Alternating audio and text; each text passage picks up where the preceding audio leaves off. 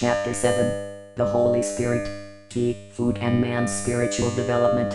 First Bible Lesson, Philippians chapter 3 verses 18 and 19. For many walk, of whom I have told you often, and now tell you even weeping, that they are the enemies of the cross of Christ, whose end is destruction, whose God is their belly, and whose glory is in their shame, who mind earthly things. Second Bible Lesson, Luke chapter 12 verse 22 and 23. And he said unto his disciples, Therefore I say unto you, take no thought for your life, what ye shall eat, neither for the body, what ye shall put on. The life is more than meat, and the body is more than raiment. Golden text, 1 Corinthians chapter 8 verse 8. But meat commendeth us not to God, for neither, if we eat, are we the better, neither, if we eat not, are we the worse. The problems of food. This sermon is revealing, because it unearths the recondite wisdom of God, which is rare to come by ordinary human being. And the startling thing to know is, food is man's worst enemy on earth. Ironically, food, which is thought to provide man with strength, is the real enemy of mankind. Paradoxically, if we do not guard against food, it will cost us our lives. Man is so interested in food that he is oblivious of this fact. Food is one of the major enemies of Christ, and to some, it is not food per se in the real sense of it. A local adage has it that, what is savory in the mouth of a dying person is what he eats to breath his last. This means that the food you develop mania for is what destroys you. In other words, the food which you crave for is what causes your sickness. Pestilence, suffering, frustration, wretchedness among other problems are associated with food. To confirm this fact, the period we normally observe 3 days dry fasting is the period we are free from illness, hunger, and it is a problem-free period. But if you observe carefully, you would realize, when we do not observe the fast, such periods are punctuated with problems of all magnitude, and such are the periods we actually wallow in hunger. During the period of dry fasting, everybody is at peace with himself, and the heart is free from thoughts. This is the period you are being fed spiritually. The period you do not fast is the time you come here to make noise when the gospel is delivered. The underdevelopment of the black race spiritually and materially is caused by the high premium which the blacks place on food. They give priority to food at the detriment of any other thing in the world. This is the reason why I enjoin you to de-emphasize the lust for things of this world, which is your impediment to do the work of God. The things we regard as important in life are the very things which bring problems to mankind. Having known the problems associated with food, it is your duty to think less about it. God passed through Paul to tell us the bad effects of food, as explained in the lessons. To some people, there is no justifiable reason for them to fast. For these types of people, their notion is that they eat to live. But it should be known that the moment one eats, the Holy Spirit departs from such a person. As such, the food which man craves for is antagonistic to spiritual development. To live without the Holy Spirit is to die a continual death, which is associated with conglomeration of problems. Many people see themselves as important when they eat sumptuous food and develop plump cheeks and pot bellies. It is a wrong thing for one to be overweight as a result of overfeeding, but suffer from spiritual malnutrition. In this case, you are dead alive. Many people are happy when they are overweight as a result of eating between meals, oblivious to the fact the plump cheeks and pot bellies do not connote good health spiritually. These set of people are empty vessels. Such knowledge is concealed from the world. That is why I enjoin you to always come here to receive the accurate knowledge of the truth from God Almighty. The entire people of the world are alienated from God as a result of their insatiable desire for food. In this way, food becomes an enemy of God. And it is this same food that brings death, pestilence, and wretchedness to mankind, which people attribute to ghosts, witch, juju, and other things which are not in existence. Food does not allow man to think about God, and man cannot reason well when he is overfed. Once you finish eating, you suddenly become tired, and at last fall asleep as a result of the tiredness. When you later wake up, you become weak and have ailment, but later attribute such minor sickness to non-existing things like ghost, witch, juju, etc. In this case, you forget it is food that courts all those problems to you. Some do ascribe the weakness to poison, which is a blatant lie. Anatomy has no problem, and you cannot be hungry. And if you eat, on the other hand, you would later defecate, and your stomach would be empty. Therefore, fasting does not have any adverse effect on you. It is the time you fast that you behold the glory of God in you. More so, it is during fasting that all kinds of sicknesses would disappear from your body, and that is the time you would be at peace with yourself. And this is the time the Holy Spirit will come to you. Whenever God mentions a particular thing, it means there is something significant about it. The Holy Spirit reveals the secrets and mysteries of the world to us, and the things which can bring unpleasantness to us. It is said that, meats for the belly, and the belly for meats, but God shall destroy both it and them. Now the body is not for fornication, but for the Lord, and the Lord for the body. 1 Corinthians chapter 6 verse 13. So note that the Holy Spirit has come to destroy all the man-made things of this world. If someone hears this gospel and puts same into practice, such a person would behold the glory of God, and such a person stands a chance of being saved. On the other hand, anyone who scoffs at the words of God would definitely experience destruction. And this is not a jocularity, for it has been confirmed and affirmed in the first lesson. None of those who give priority to food and the mundane things of this world would be saved. As the enemy of mankind, food destroys man's thoughts. And this explains why the people of the world, who crave for food, believe the Holy Spirit does not exist. Food, however, is that which brings darkness, hunger, plights, frustration, etc. to us. Food is solely responsible for man's plight on earth, because it is those things we find to be appetizing and palatable that bring to us the problems which we cannot solve. Food brings laziness. In retrospect, recall the statement made by our Lord Jesus Christ in response to Satan's question, as recorded in Matthew chapter 4 verses 3 and 4, and when the tempter came to him, he said, "If thou be the Son of God, command that these stones be made bread." But he answered and said, "It is written, Man shall not live by bread alone, but by every word that proceedeth out of the mouth of God." Sequel to the portion above, we are made to understand that food is not as important to man as the words of God. From this portion, I am sure you must have been made to understand the fact that anyone who gives you food does more harm to you than good. But anyone who does not give you food, does no harm to you. Food does no good to anyone here on earth. More so, anyone who abstains from food, is not worse off in any aspect. To be candid, food is a major obstacle between God and man. Food is then the thing that confuses you, by making you not to see and perceive the glory of God here in the kingdom. However, many people in different places have come to this awareness, and they are trying to refrain from food, to avoid the adverse effects of it. The scripture at Revelation has it that, "They shall hunger no more, neither thirst any more, neither shall the sun light on them, nor any heat." Revelation chapter 7 verse 16. Using this excerpt as our source of information, it is imperative on us to shun too much food. And whenever we try it, God being on our side, would aid and help us to admire our goal. Being aided and helped by God, you would hunger no more and we would not be thirsty. We need to know, a lot of people here in Brotherhood of the Cross and Star do not feel hungry anymore. This lack of appetite is what people misconstrue to mean sickness. If you can practice the Father's teachings, you would no longer hunger for food, and would not be thirsty for water. This is the time you would live a very good life, for God can now dwell in you. Hunger per se cannot kill anybody, but one can die when he eats. This is because the Holy Spirit is not in you and there is no life in you at that material time. Any place which had food in abundance cannot have money, and is not interested in the acquisition of knowledge. The people of such a place would not heed to other people's advice. They do not have any regard for anyone. People in such a place are all daft, because they are drunk with their food. But where there is not much food, that is where there is money, knowledge, common sense, understanding and peace. Those who fast are always capable of doing any type of work, because they make use of their senses. But those who are overfed can never do any tedious work successfully, because the latter are always weak and soft-minded people. The last and worst enemy of Christ is food. And for us to be part and parcel of Christ, we need to refrain from his enemy, which is food. As a result of much feeding, some of us find it very difficult to accomplish spiritual tasks. Read the first lesson again.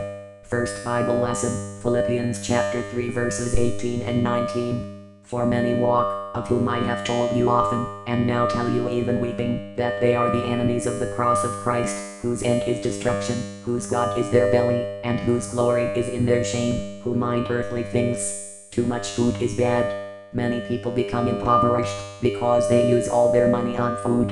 And this is the reason why people go out stealing and committing other atrocities so as to make their ends meet, that is, to have enough food to eat. The reason why a lot of people cannot practicalize the words of God is because of their thoughts of what to eat and drink. But John the Baptist, who was an ordinary man like you and me, did not eat and drink anything throughout his lifetime on earth. The only thing John the Baptist ate as food were locust beans and lovely honey. Yet, he was still healthy and sound in mind. Nothing worried him while on earth. And our Lord Jesus Christ did not regard food as an important thing. Food is nothing to the children of God, and they cannot be worried about food or the other carnal things of this world. All they need do is to surrender themselves to God completely so that they may be used by the Holy Spirit to make His glory manifest. Nothing good has ever come out from the mouth of an overfed person. This is because an overfed person does not heed to any advice, and he scoffs at gospels. An overfed fellow feels contented in life. As such, he is not prepared to listen to anybody because of his false assumption. You cannot possess the Holy Spirit if you are still indulging in taking too much food. Anyone who has an insatiable desire for food is devoid of life, good health and peace of mind. And to crown it all, he is devoid of the Holy Spirit. In this new kingdom of God, we do all things in accordance with the desires of the Holy Spirit. Since by eating much food we poison ourselves and bring great problems to ourselves, we then need to abstain from eating much food. This explains the reason why God said in Genesis chapter 1 verse 29, Behold, I have given you every herb-bearing seed, which is upon the face of all the earth, and every tree, in the which is the fruit of a tree yielding seed, to you it shall be for meat. The things stated above are the food to be consumed by man. This does not mean that you should overfeed yourselves with them, rather, take a little of them, so that they might not weaken you. We all should see food as nothing but a sort of medication. And when we eat it, as instructed above, we would not have any problems. But if you dare eat it much, you are bound to encounter sickness of various kinds, tiredness of all kinds and weakness of all kinds. Although food is to hunger, as medicine is to sickness, this does not mean we should eat in excess. If you forget about food and all other carnal things of this world, you would find out you will be living a life free from problems, and in addition your lifespan will be prolonged. Anyone who does not have something to eat should not perturb himself, because it is when you fast that you behold God's glory. You are to eat a little food which will help your body building. Our desire to eat anything that comes our way voraciously is the source of our problems. This is nothing short of greed, which is a vice in itself. Many people do not know the harm which food causes to them. All the inhabitants of the entire world lack the truth of this gospel which the Holy Spirit imparts to us. This explains the inapplicable problems of mankind. You should minimize the rate of what happens day in and day out. Pestilence, wretchedness, poverty and frustrations all emanate from food.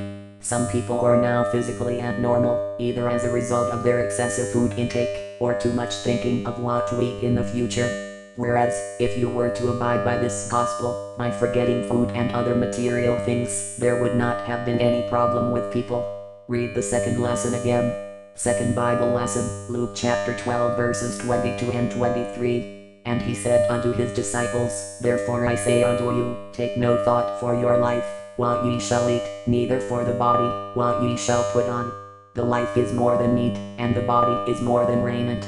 A new style of life. Brethren, you should pay particular attention to the above text. It is said, life is more than food, and the body is more than clothing.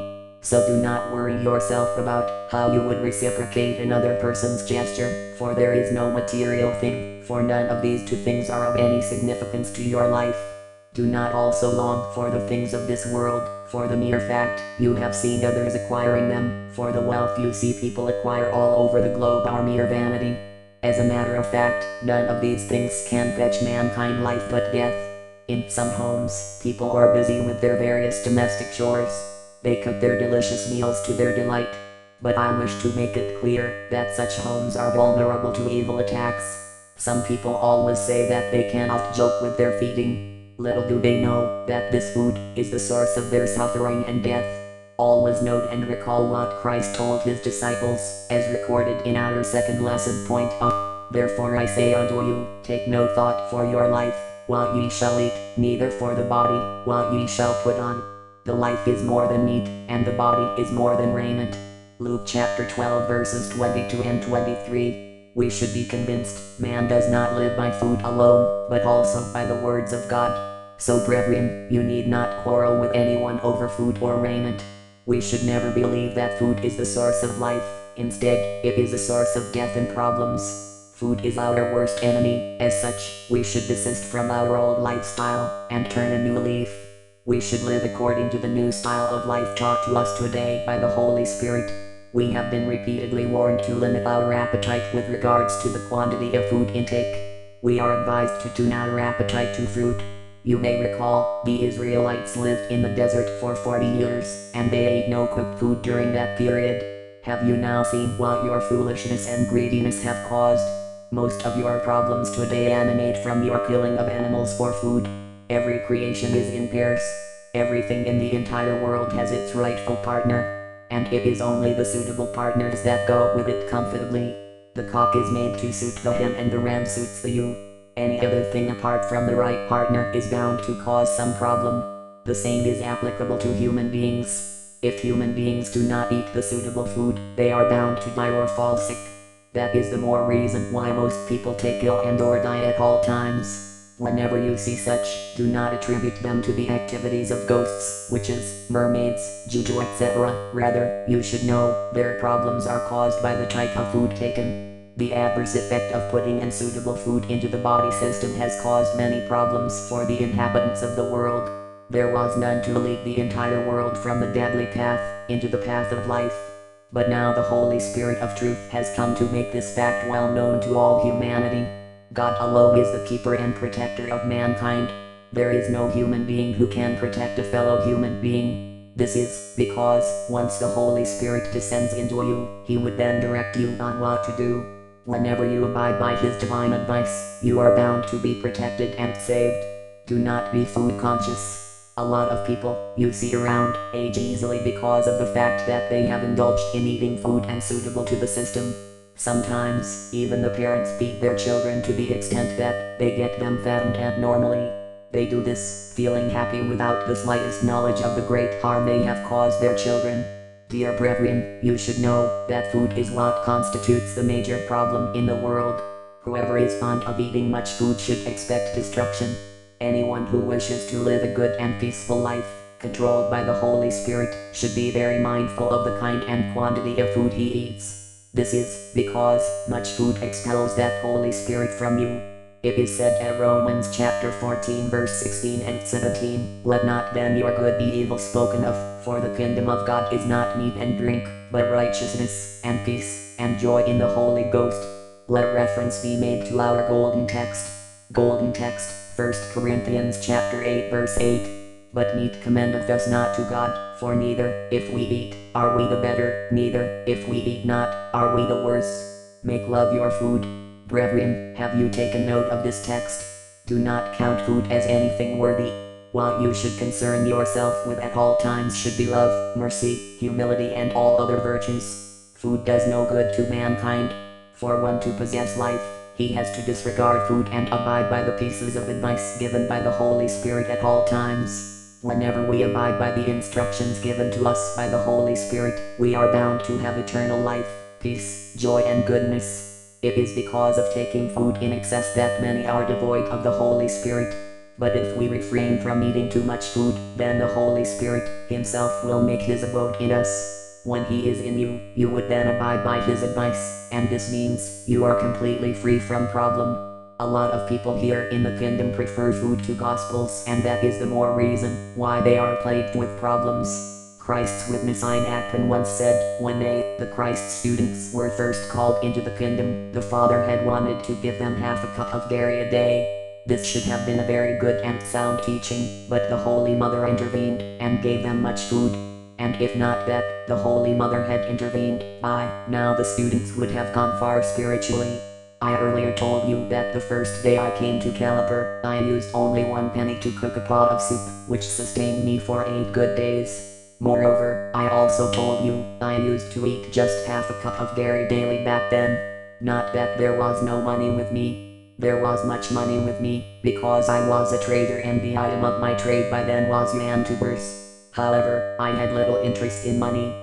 Moreover, during my infant age, I was not that interested in food. That is the reason why I used to fast constantly. You should be informed that frustration is never an evil thing at all. Instead, it is a good thing, because it draws man nearer to God. Whenever you encounter one frustration or the other, do not panic. Instead, listen attentively to your spirit, for God has something to use you to accomplish at that particular period. Disregard food. Therefore, we all should disregard food and raiment, for they do not and cannot fetch us life. Rather, we should, at all times, have mercy for fellow men. Tell the truth. Be patient, and do all that is good. It is these things alone that can fetch us peace, longevity and joy in all our endeavors. Always live a righteous life. As for food, fornication, eating and other vices, they have nothing to offer. Where have you heard someone has been given a certificate for such things? As such, all these things are sheer foolishness. If a trader takes his article of trade to the market, he would not be hungry or annoyed if he makes a good sale, but if he fails to sell, he would then be angry at the slightest provocation. In other words, food is satanic. Once a person has made a remarkable achievement, he feels elated. The news of such achievement would spread to many parts of the world. It is also someone's good work that awards him good certificate. Like that my printer in New Isle, the director of St. Christopher Press Limited, it is his good work that makes me remember him at all times. This is what is expected of every one of us here in the kingdom. We should, at all times, be righteous, so that we may be awarded a befitting certificate of goodness. I wish to reiterate, food does no good nor provides any reward. All that food does is to cause man to oppose his creator. Even the worldly medical doctors and the professors are not aware of the fact that food constitutes our problems. It is the Holy Spirit alone who is capable of imparting this to his children. If everybody should abide by this teaching, none would have had any problem. Once we practice this teaching, the Holy Spirit will surely dwell in us, and we will abide in him. A word is enough for the wise.